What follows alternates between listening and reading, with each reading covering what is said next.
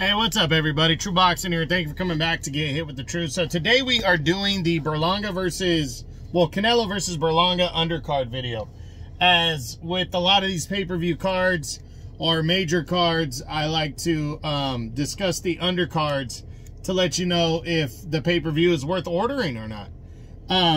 Because, you know, normally with a pay-per-view card, because you're paying for it, they will load up the undercard. Well, before we get into that, if you could smash the like button, leave a comment, or subscribe to the channel. I really do appreciate any and all support that I can get as I continue to build my channel here.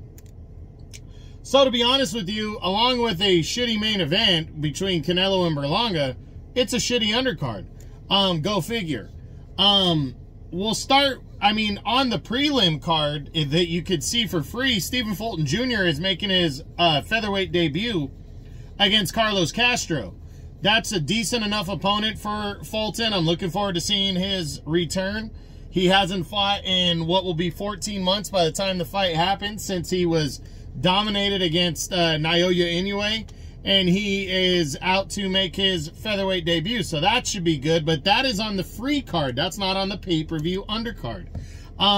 Kicking off the main card is Rolly Romero returning from his loss to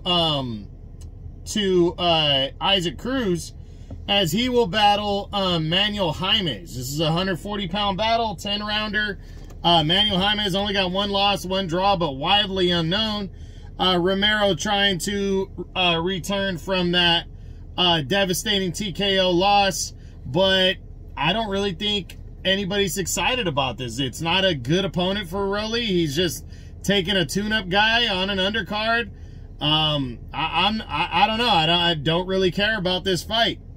Next up is the Caleb Plant versus Trevor McCumbee interim super middleweight title fight. It's for the WBA interim title. Caleb Plant returning after a 1.5-year layoff and returning from a defeat as well, as he battles, and that was to David Benavidez in March of last year, 2023. He's going to take on undefeated but unknown Trevor McCumbee. 28-0, 21 knockouts, but has not been in the ring with anybody even close to Caleb Plant. So, another one where, okay, Caleb Plant's coming back, facing an unknown guy. He's undefeated, but Caleb Plant should, you know, do well against them. Not a big name, so it's just kind of a return, shake off the rust type bout featuring Caleb Plant. All right, but it's on a pay-per-view. Rolly, same thing. So, you know, kind of whatever. And then the co-feature, topping the undercard, sees Erislandy Lara, the WBA middleweight champion, battling former 2-division world champion Danny Garcia. Garcia hasn't fought in nearly 2 years. And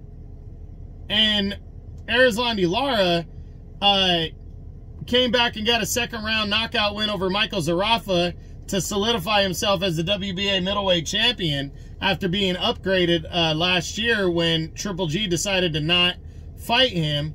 Now, you know, Lara will finally get this long-awaited bout for him and Garcia off. They'll fight each other, but I don't really think anybody's excited about this. I know I'm not. I could care less about this fight. I think they're meeting at a catch weight. I didn't want to see it even before this, when this fight was being discussed last year. It was supposed to happen.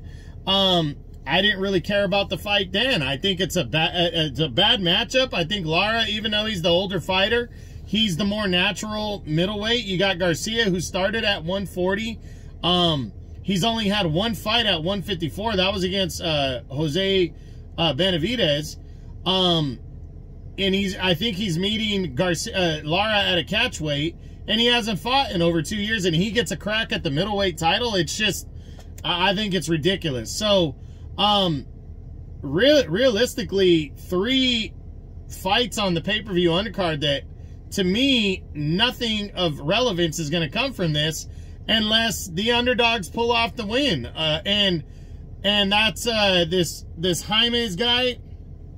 If he pulls off the win over Rolly Romero, he'll move up the ladder at 140. And Trevor McCumbee, if he can beat Caleb Plant, he'll make himself a player at 168.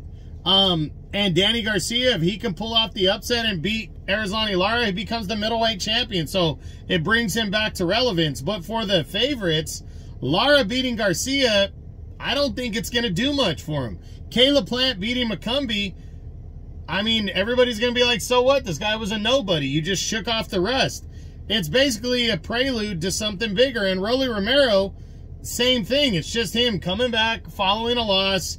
And I'm just really, I don't like the undercard at all. I really don't. I think it's a trash-ass main event, a trash-ass undercard. But, you know, when these pay-per-view undercards happen, I have to discuss them. So, that's it. That's what I got. That is the Canelo versus Berlanga pay-per-view undercard. I hope you enjoyed the video, as it takes place Saturday, September 14th. On Amazon and DAZN, I believe, pay-per-view. So again, I hope you enjoyed the video. If you did, smash the like button, leave a comment, or subscribe to the channel. I appreciate any and all support. This is True Boxing. You've been hit with the truth.